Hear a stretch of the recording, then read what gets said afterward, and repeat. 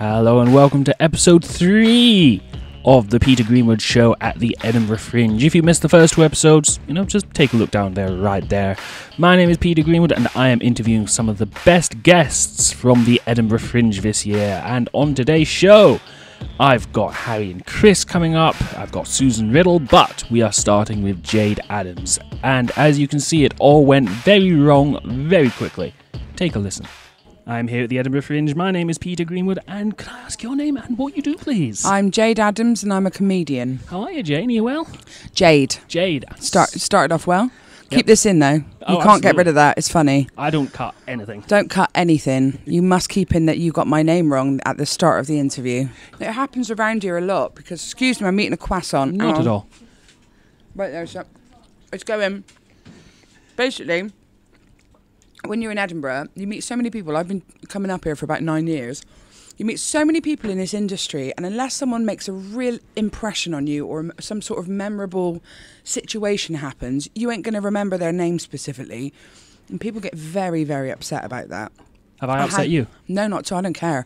I'm on stage amplified every night. I think my ego's in check. But there's some people that really need you to remember their name. And I had a person last year, came up to me and sort of set me up that I knew I wouldn't know her. Sort of set it up before I got there. And I said to her, oh, you need to be a bit more memorable, babe. I definitely will remember you now. But it's hard to remember names or say them right and stuff. But, yeah. Especially as you said it 5 seconds. But you just said before. Your name That is slightly different to my story. Whereas I had an entire year before seeing her, and then you had seconds to remember it. But it's all right. We've got over it. Yeah. Thank you so much. You're very kind. It's all right. So, tell me about your show. What's it like? My show is a working class woman's take on fourth wave feminism. Right. I find that there are a lot of inconsistencies in fourth wave feminism because it's wrapped up in the internet and capitalism. And I sometimes think that the most vulnerable members of the UK, who I'm specifically talking about in this, which are working class teenage girls, often are left with role models that have had a lot of surgery and facial stuff done, which isn't an issue. But I feel like if we're going to try and encourage women to be confident and positive, you need to give role models that aren't literally the face of insecurities. And it's also me taking myself seriously. The last 4 years of doing shows, 3 years of doing shows, I've come up here and brought a lot of sequins and big hair and tales of drag queens and stand-up and songs and all sorts of lovely stuff. But I was told by someone this year that I didn't take myself seriously enough to be considered a stand-up comedian. So I've taken that and I've essentially ran with that theme, and I'm doing the whole thing in a black turtleneck because there's nothing that screams take me seriously in 2019, and that's a woman sat talking about issues in a black turtleneck. And maybe a beret as well. Do you know what? I tried. It's too much. Is it? Yeah, it goes straight back to exactly what I was trying to get away with. Isn't that funny? It is. A beret. You'd not think that, would you? Yeah, you'd think it'd accent your point, only serious people wear berets. Only French people, they don't even wear them, to be honest with you. I went to France and no one was wearing a beret. Is that true? I was really disappointed about that. I went to Paris, which actually is a story that features at the end of my show. But this isn't the story that features at the end of my show. But one of the things we did was go around try and find French cliches. There are none. They really don't like those. What do they do if you ask them about French cliches? I didn't ask them. We were just looking for them. We were almost playing like Paris bingo. So they were stripy T-shirt. We were looking for a man with garlic around his neck. That was a lot of points. That was 30 points. Beret was 10 points. We thought we'd see it actually. Man holding baguette or woman holding baguette. That was in there. That was 5 points because that would be quite easy to see. You just got to hang out by a bakery. I don't know. Some people might call this racist. I don't know. I don't know if stereotyping. But I'm Bristolian and I get stereotyped all the time. Oh, what is that? There's a flying thing here. I don't like it. Get away. I get stereotyped all the time. And that's part of the reason why I'm putting the black jumper on. Oh, look, my beloved and Elliot Steele have arrived. Aww. Hi, guys. I'm in the middle of my own interview. Yeah, we're going to go and smash it up the mouse. All right. Good luck. This is my boyfriend. Right. He features at the end of my show, actually, so it's sort of apt that he's here. You So almost as couldn't a, have written that any better, could you? I know, he just walked in. As a Bristolian, I'm not often taken seriously with this accent, and because it's one of the. Where are you from? What's your accent? Well, therein lies the question. Campbelltown, which is on the west coast of Scotland, but I've lived in Greenock for You've got a about very 15 soft. I years. can hear it now. You've got a very soft Scottish accent, haven't Thank you you? so much. It's soft though. That's why Yeah. you don't immediately hear it. Yeah. And I thought he might be Swedish when I first met you, I could do with being Swedish. but now I can hear that you're Scottish. Thank you so much. Normally when people meet me, they say, "What part of England are you from?" And I'm like, "From the west coast of Scotland." You can hear it when you say Scotland. You can say it there. Yeah. But with this accent, it's Bristolians are sort of synonymous with like sort of farmers and yokels and all that sort of stuff. And there's some offensive stereotypes I say about myself about incest.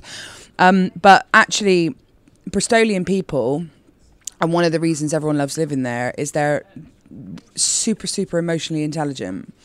And I suppose that's what my show's calling for, is a bit of sort of emotional intelligence from people, because feminism so often in a middle class conversation, it's always sort of overwritten and over explained when it needs to be very simple.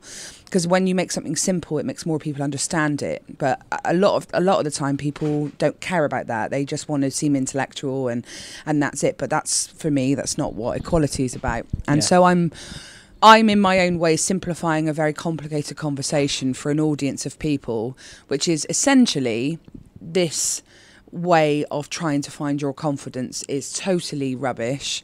But if you just be yourself, it's a really simple message that I'm sure other people have said. But I think because I used to be one of the only girls that came up to Edinburgh wearing sequins and catsuits and big hair, but that's I've changed the face of comedy, mate, and now I'm not the only one. And so I thought, you know what, there isn't up there is a working class girl sat down on a stool talking about issues in a black turtleneck, and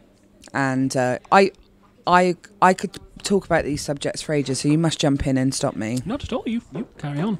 I would like to know, this is probably going to sound a very silly question, but do you miss the old shows compared to this new one? How does the new one change? I'm still doing it. Okay. It's just a new show. I always do a new theme, and I have a new haircut, and I always do something new with the show, and this is just a show that's like this. But I wrote a format show last year called The Divine Miss Jade, and I'll do that again. But that show's too big for me at the moment. I'm not famous enough to actually be able to afford to do The Divine Miss Jade, but one day. Someday. Where can people find out more about you online and find out more about the show?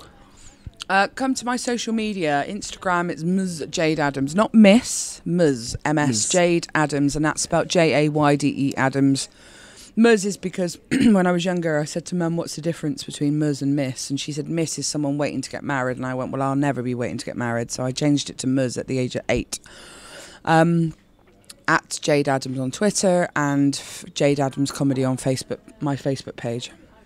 And where can people find tickets for the show? Pleasance to In the Courtyard at 9:30 p.m.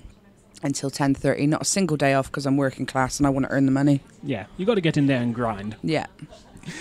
Jayde, thank you so much for your time today. My pleasure. Thanks for coming. Not my finest moment as a broadcaster, I think you will all agree, but Jayde Adams is doing a show. It is called The Ballad of Kylie Jenner's Old Face. The show is on at Pleasance 2 up at the Pleasance Courtyard and is running from the 8th until the 25th of August. Next up is Lucy Jane Atkinson. She is a director. Her show is called Anguis, and she joined me a week or so via the medium of telephone before the Fringe, so she could discuss how the show came together. Let's talk a little bit about the show, because as we can hear, there's a little bit of chatting away behind you. What's going on back there? What's happened today?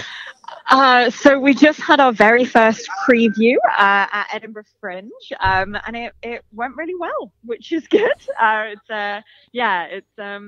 been an intense day, but we got through it, and the audience seemed to really like it. So I'm in a good mood. That's excellent. While you're in what's the difference between the preview and the actual performance, as somebody who's not really in theatre? So the previews are basically the the play is still sort of subject to change. Okay. So we don't have any press in for the first two performances, so that the actors have a chance to kind of get used to the play in the space with an audience, but without the kind of pressure of being reviewed. Right. And the creative team get to go like, oh, that line's not working, we should maybe cut that, or let's move this moment to over here, or the play is still a little bit in flux. And then our press night is going to be, or press afternoon is on Tuesday, and that's when the show will be locked. And then for the rest of the month, it'll stay the same, and we'll stop tinkering with it. That must be really nerve-wracking, though. Like, the previews must feel like, I don't want to say last chance, it's intense. But... it's pretty intense. You just have to have like all of your senses really, really tuned in. You need to know what's happening. You need to know it's going down. Exactly. Yes.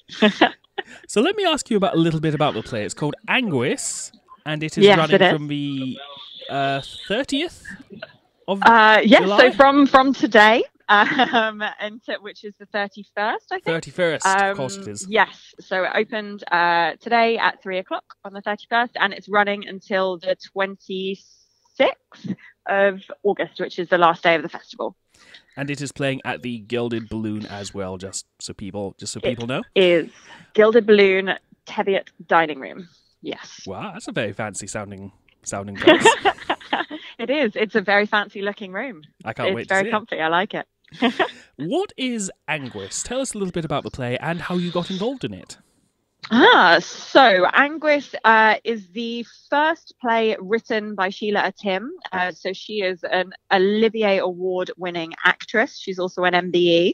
And she was commissioned back in February by Avalon and the BBC to write a play, which she has never done before. And she was inspired by discovering that no one knows how Cleopatra actually died. Everyone thinks they do because of William Shakespeare, but they have never found her remains. They've never found a burial site for her, anything like that. So Sheila kind of took this as an idea, and the play is an imagined conversation, a podcast recording between a contemporary black female virologist, and Queen Cleopatra, talking about the nature of kind of truth and the extent to which you can hold on to your story once it's out in the world. That's an interesting concept, especially the bit about how you have to hold on to your truth, because there's a saying with, how does it go? There's 3 versions of the truth: your truth, my truth, and the truth. Exactly. Yes. Right. I've got you. Yeah. But yeah, I think also that idea that, once something is out in the world, how much control do you have about how it's read, how it's perceived, how people see you through that narrative? So people think of Cleopatra as this ruthless seductress who managed to seduce these 2 powerful Roman leaders, and then who very nobly and defiantly killed herself so as to not be a slave. And some of that is probably true, but she was also a wife and a mother and a scientist and a stateswoman and all of these other things. And the image that we have of her is relatively one-dimensional, but it's very popular. So, yeah. So how did you get involved in the play? So I'm a new writing director, and I primarily work on quite early career emerging writers, and I kind of help bring new plays by new writers to life. And so Avalon got in touch with me because they were looking for someone who would be a kind of safe and supportive pair of hands for this new play by this new writer, in order to kind of help midwife it into the world in the most supportive and artistic way possible. So I've been on it. I was hired back in May. And then we cast it in June, and then we've been rehearsing for the whole of July, and it's running for all of August. So it's a relatively fast turnaround for me for a show, but it's been an absolute joy, and Sheila is kind of terrifyingly talented, so it's been good. That's something I was going to ask. What's it like getting a show together? Because, as you said, you were cast in May. Casting happened in... No, you weren't cast in May. You were hired in May. I was hired in May. Casting happened in June. And Yes. you were rehearsing all through July. That's a remarkably quick process. Doesn't that ever terrify you? Oh, yeah. Well, every day.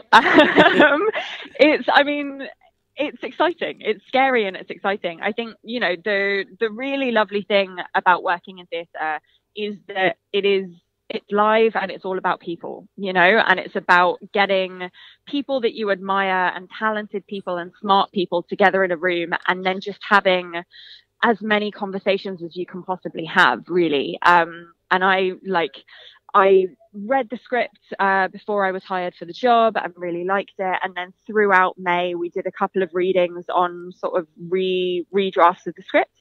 And then in the first 2 weeks of rehearsal, we went through 6 or 7 redrafts of the script, which was very intense. But that's how it always sort of works with new writing. So we've really only had 2 weeks working on the draft that's up here at the festival. But the 2 week script development that we did meant that our actors really, really understand the text and understand why everything that's in there is in there, because they've also had a hand in kind of shaping it into what the audience will be seeing this month. That must be absolutely terrifying. The good kind of terrifying. Yeah. You feel like you're accomplishing something. Yeah, I think, it's sculpting something, it's building something, it's collaboratively building something that you all believe in, and you're trying to make as beautiful and as powerful and as clear as you possibly can, so that then you can have 130 people see it every day and all understand it and connect to it in the way that you want them to do. It's a scary process, but I think it's also a very kind of human process of just trying to be understood. That's what theatre making is, really. Now, you mentioned working with Jayde Adams, who is an Olivier Award-winning actress and also has an MBE. Is that not terrifying as well? What's Jayde like as a person? I mean, yes and no. Like, the good thing is she's really cool. She's insanely intelligent. Before she started acting, she was training to be a doctor. So she has a kind of medical background as well, which plays into the show. And obviously, even though this is the first play that she's written, she has acted in so many plays, and a lot of them have been new writing. So she has a real understanding of the structure of a new writing process, which has been a real bonus in terms of working on this show. But she's very, very intuitive. She's very, she's good at listening. She's not precious about the text at all, as long as what we're working towards is clear. Which is really lovely, because sometimes you work with writers and they're like, no, it's my word and it's the Bible and you just need to somehow make it work. And Jayde is not like that, which is lovely for me. It makes my job much easier and makes the room a lot warmer as a place. I was thinking that must be such a weight off when you can work with somebody who's like, no, go ahead, have fun with it, as opposed to somebody who is like, you will do it like this, every word, every full stop must be observed. Yes, indeed. It's a real joy. It's a real pleasure. So the play is open. It's in previews right now. What's it like being up in Edinburgh and working in the space? How are you enjoying that? It's beautiful. It's lovely. I've not been up to Edinburgh for a couple of years, actually. I spent 2 years while I was at uni working on box office up here during the Fringe. Really? So I've kind of, at the space at Surgeons Hall. So I did 2 years of kind of being up for the whole month and working 8-hour days. And both years I saw like 80 shows over the course of the Fringe, which was kind of insane. But when you're 20, that's what you do.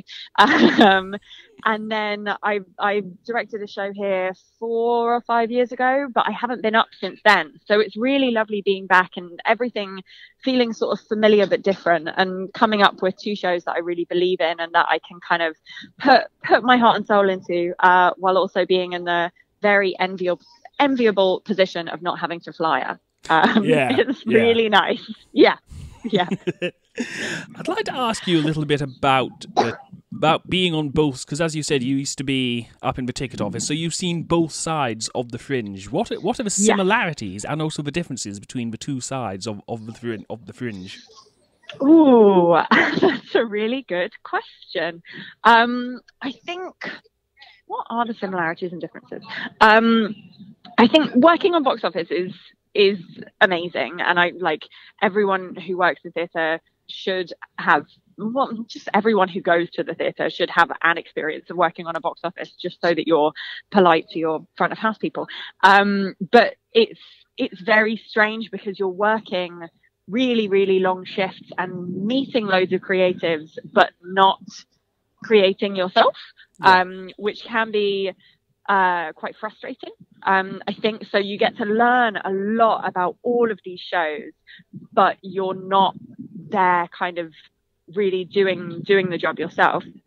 Whereas coming up with a show or two shows, you're so in the creative mindset that like I haven't really been talking to any creatives that aren't on my two shows yet so far anyway. And I'm so, I came out of our preview at 4 and just did an hour-long note session, and now I'm talking to you, and then I'm going into another note session, and it feels weirdly more inspiring, but also more like work. Whereas working box office is sort of more kind of energy draining, but less brain draining, if that makes sense. It's less active in the brain department, but very, very tiring. I have huge respect for box office people. They're wonderful people. Yeah, we love the box office people. Yes. Can I ask you something? And I don't know if this is going to be rude, and I don't mean it to be rude, so please forgive me if it comes off that way. You're doing the show for the entire month of the Fringe. Yes. Every day. How do you not get fatigue with it? Ooh, that's probably a question you should ask the actors rather than me, because I, as the director, as I kind of explained earlier about previews and press night, my contract as director actually ends on press night, because the show is locked. Mm-hmm. So I can then stop thinking about it and go see other things and, pop back to London and do other work and come back up and check on it.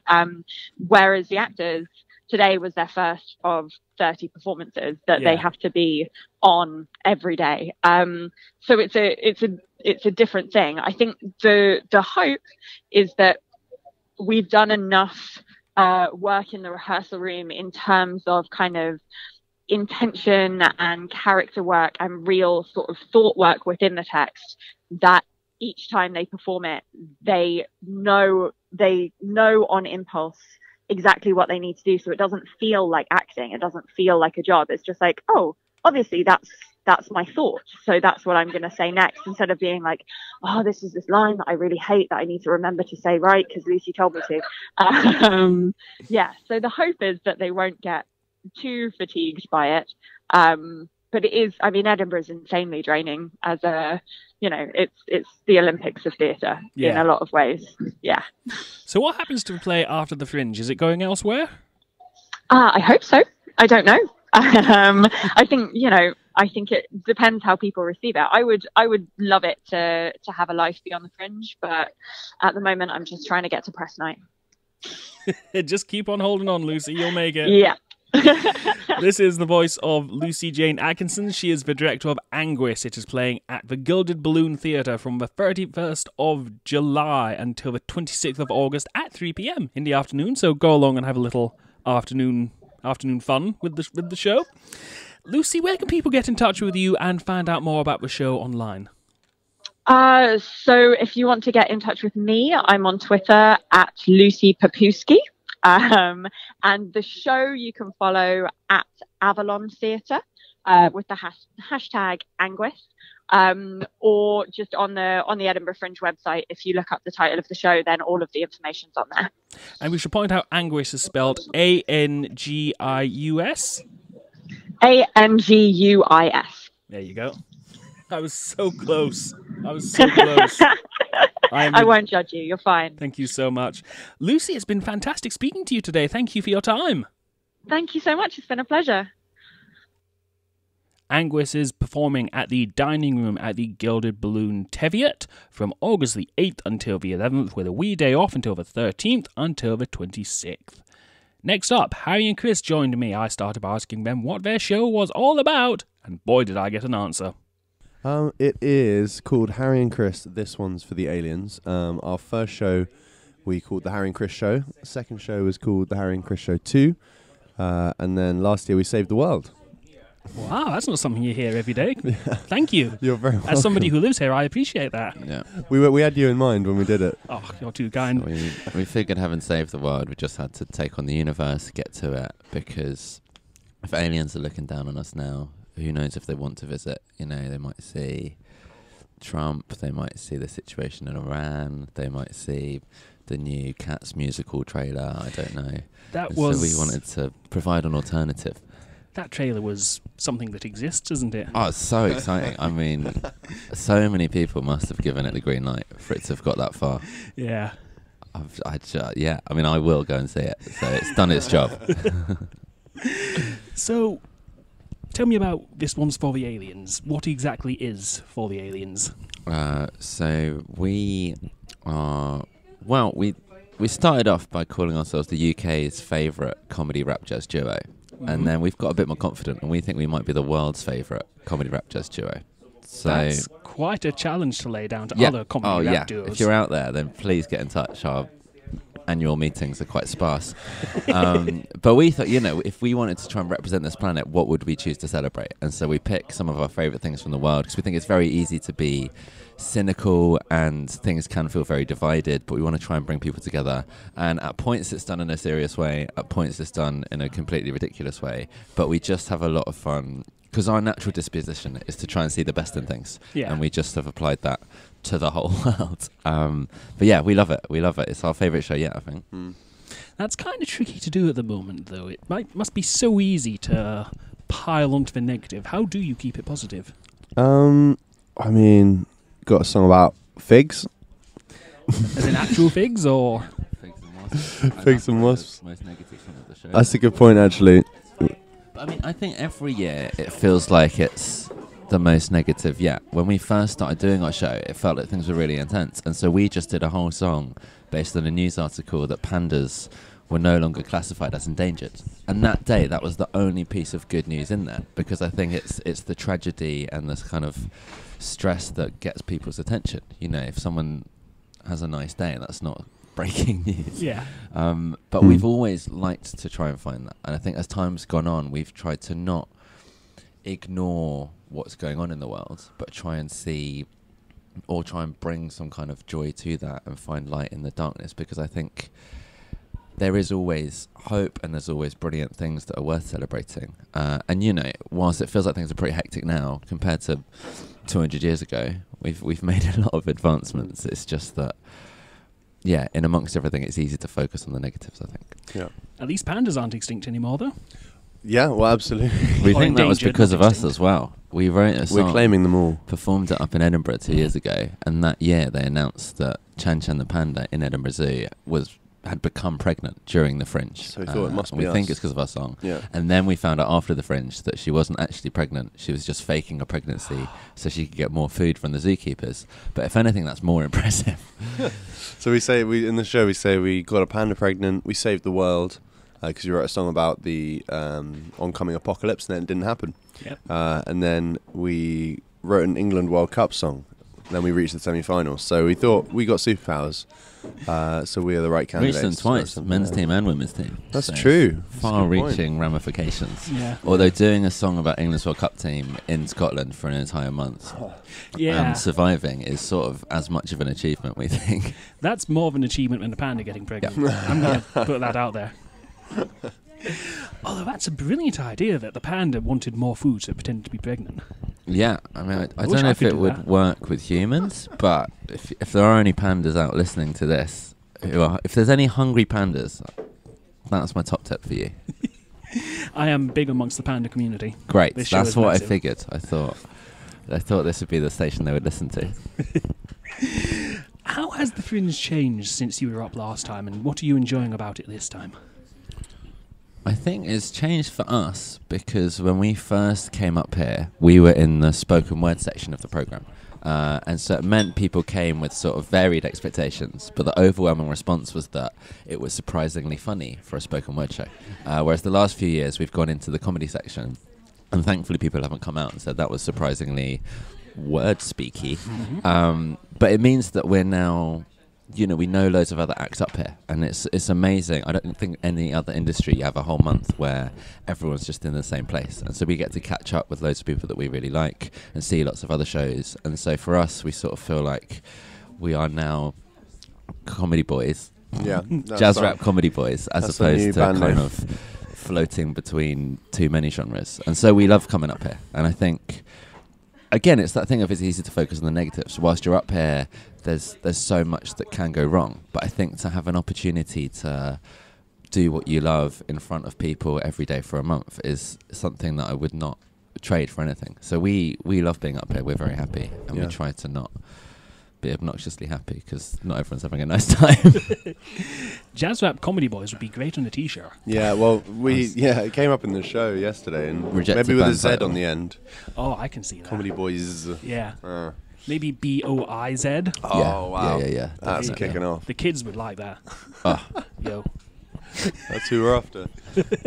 We do get a whole range of ages. That's one thing we love. We do get kids in the audiences. And once we had Generation Bingo, we had a mum who had brought both her son and her mum. So it was like grandma, mum and son.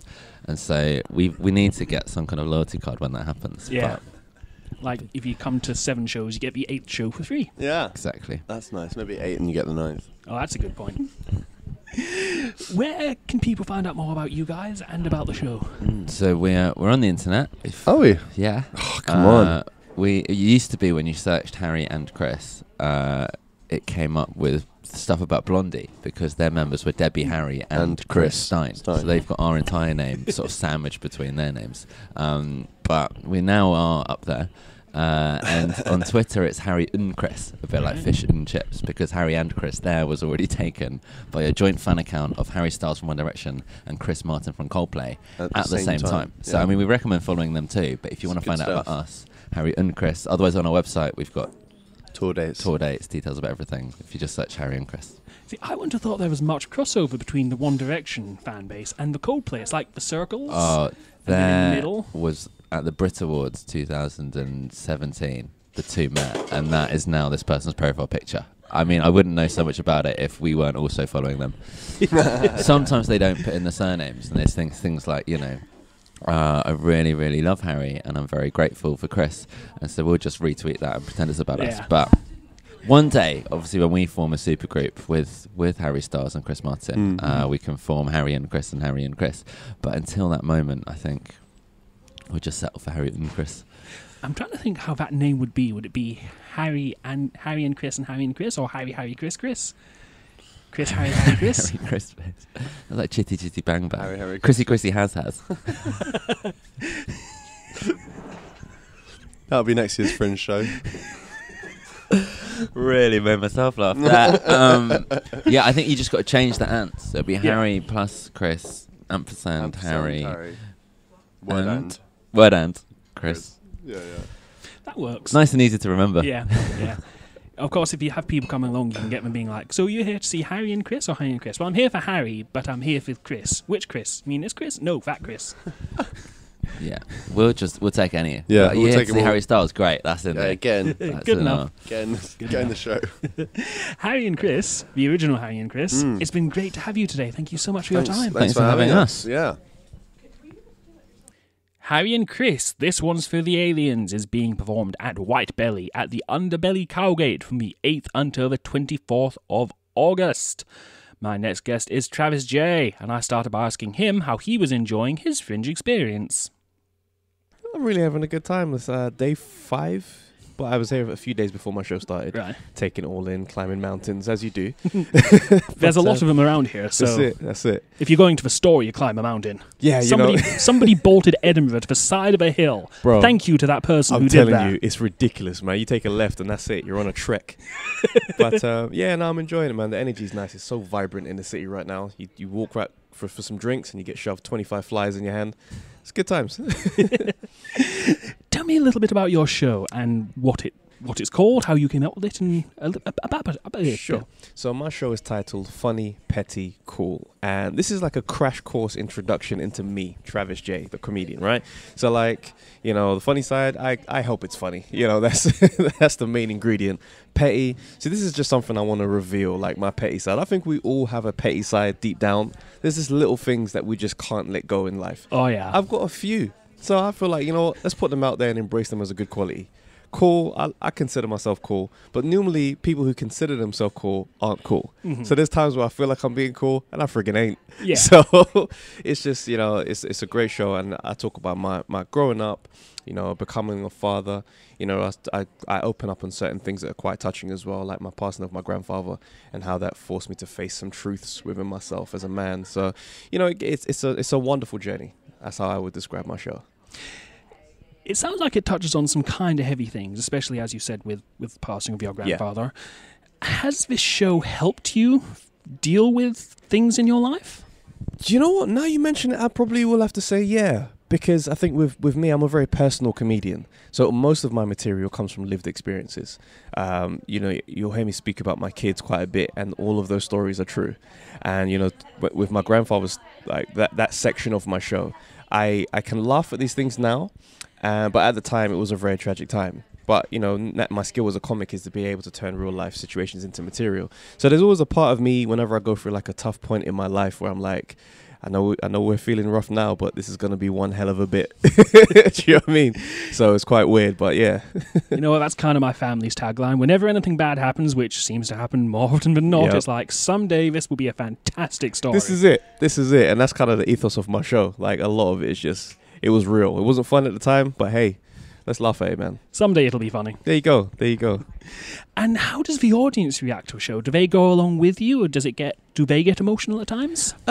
You know what? Sometimes, like when I was drafting this material, like in the previews, it was very heavy when I spoke about it initially. And I was just like, whoa, this is too deep. Like, because after we get to this point, everybody's sad now. And I don't really want to take people to that place. So it's changed now. It's not so emotional. But I think it's one of those things where if you've lived it, you'll connect in some way. And like my thing is I like to connect to the audience with my stand-up, with my material. I leave a lot of me is in my stuff. So I think if I can connect with you on a human level, we can laugh together. So that's kind of my approach to stand-up.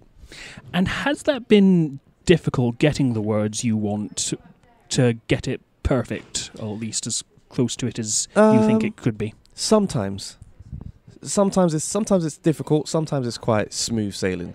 But sometimes you get to a point where it's like the comedian in me is like, "Yo, say this because that's gonna be funny," and we move away from the truth, and it's now changed the whole thing entirely. But we've gone for funny instead, and then sometimes we get too deep, and it's just like, "Yo, that's not enjoyable." Do you know what I mean? So it's all about finding that right balance. You know what? That happens to me so many times. If I'm on the air, something will come into your head and you'll think, say that, it'll be funny. And then you'll say it, and you the moment you cut, you go to a song, it's like, what? Should have left it alone. Yeah. I should have thought an extra split second about that. I was doing just fine, and now I ruined it. Oh, man. Does that happen to you at all on stage? Do you get moments like that? It happens to everybody. Like, you get that moment of spontaneity, and you're just like, oh, my days, let's ad-lib. And then you do it, and it's just like, it was fine before. Why did you add all that unnecessary crap? Yeah. So, just one of those things. You bounce back, keep it moving, man. Travis, where can people find out more about you and the show online? So, you can follow me on Twitter and Instagram. My handle is Travis Jayent. That's spelled Travis, Travis Jayent. My website, www.travisj.co.uk. My show is taking place at Just a Tonic, the Mash House in the Attic Room at 2:35 p.m. every day of the run, except for the 12th of August and the 16th of August. What do you do on the days off? Well, I haven't had a day off yet, so I actually don't know what I'm going to do. But in between time, I'm playing my PS4. That's a good thing to do. Watching comedians in cars getting coffee with Seinfeld. I have feel the idea is good, but I just can't get behind Jerry as an interviewer. I don't know why. Do you know what? I feel like he's not really interviewing. He's chatting to his friends. Yeah. Do you know what I mean? So sometimes the conversation is so personal. It's just like, this is just for you two. Yeah. Do you know what I mean? We shouldn't be seeing this. Yeah, like turn the camera off, edit this part. Yeah. But you know, I think I just appreciate that these guys have achieved so much, and it's just like, because I have my friends on the circuit, and when we sit and we chat, it's just guys banter. Yeah. So I watch their version. I think, freaking hell, the banter is still the same, even at the top. Yeah. So yeah. it's just one of those things, I guess. Travis, thank you for your time today, mate. No Thanks. problem. Thanks for having me, dude. Travis J is doing a show. It is called Funny, Petty, Cool, which was the original title for the Peter Greenwood show, and he is performing it at Just for Tonic at the Mash House from August the 8th until the 11th, with a day off, and then back from the 13th to the 15th with a final wee day off, then from the 17th until the 25th. My final guest today is Susan Riddle, and we got into the age-old question, what exactly do you do when you're all hot and sweaty and just icky and someone asks for a hug? How are you, Susan? Are you well? I'm good, a little bit sweaty and hot, as everyone is at the Fringe, but Yeah. I'm bearing up. You know what? I'm exactly the same. I'm all hot and sweaty. And I've been asking people, like, can we take a picture for social media? And they've been putting their arms around me. And they've been so, like, I've been looking to see if they've done the face. Do you know what it is? Everybody's in the same boat. Yeah. Everybody's worried about the same thing, so it's fine. We'll get there. So, tell me about your show. What's it like? What is Well, it? this is like my debut hour. I'm doing my first hour, so I've done the Fringe before, twice before. Last year I did half an hour with my friend, and the year before that I did like a compilation show. So this is me moving on to doing my hour, and it's called Doovie Day, and it's just basically about how I'm really lazy and I can't be bothered doing anything. I'm wondering, you're not allowed to swear, are you? You can swear if you like. I'll bleep it. I was going to say I can't be arsed doing anything really. I just like to lie down, and it's just me kind of finding out from the audience if anybody feels the same, and they've I been feel the responding same. really well. There's just something, for want of a better term, there is no term to describe exactly how nice it is. It's just nice to lie down. It is. And do it's nothing. so much better than sitting. Yes. Like, no matter how comfy the chair is, no matter how far it reclines, it's nice to just lie down. I know. I feel as if like there's a kind of £1 billion industry based on people just lying down, like Reiki and all that stuff. Like, I mean, really, what are you doing? You're just wanting to lie down, but you want to justify it. Yeah. So you pay somebody 30 quid to like hover over you, just to justify it. Yeah. Aye. So everybody just needs to chill. And how have you been enjoying the Fringe this year? Because you've been up here before, for different, as you said, you've been up here a couple of times before. How are you enjoying it this year? I am enjoying it. I'm just kind of, I was filming a sketch show for BBC Scotland All right. directly before this, and then I just get kind of flung into the Fringe, so I'm still trying to find my bearings. I'm just like, what's happening? Where am I? But I'm enjoying it. It's Yeah. good. Day 4, they don't know, day 3. Oh, day 4. You lose I track of think. time and space. Yeah. Although some people started on the 31st Aye, of that's July, right. so this is technically day 5 for some people. Jeez, oh, they're keen. A bit enthusiastic. They need to come and see your show and chill out. Just everybody just come in and we'll have a nap. Yeah. Oh, I could see if there was a show where it was like, welcome along, just get Just your lie sleeping there. bag. That's a great idea. I've missed a trick, haven't Yes. I? I shouldn't have bothered writing all these jokes. Just everybody come in and lie down and we'll not tell anyone. Yeah. If you just go away and give me like a 5-star review, it'll be like a wee secret. Yeah. It's like Fight Club, Nap Club. You don't talk about it. That's brilliant. That honestly. really is. Mm. And it can cater for everybody. If you do it at lunchtime, we can get people coming after work. They can go Aye. and nap for an hour. Aye. But you can go out and see it. I was getting some culture and seeing a show, but no, we're all just getting a bit of shut eye. Yeah. You just say, yeah, I was at the Fringe during my lunch hour. Oh, were you? Yes. Don't ask what I Yes. was doing. Highly productive. Wait to see this show, a bit alternative. So what has it been like going from half an hour to an hour? Has it been difficult? Well, it is because just like I often wonder, like, why would anybody would want to listen to anybody for an hour?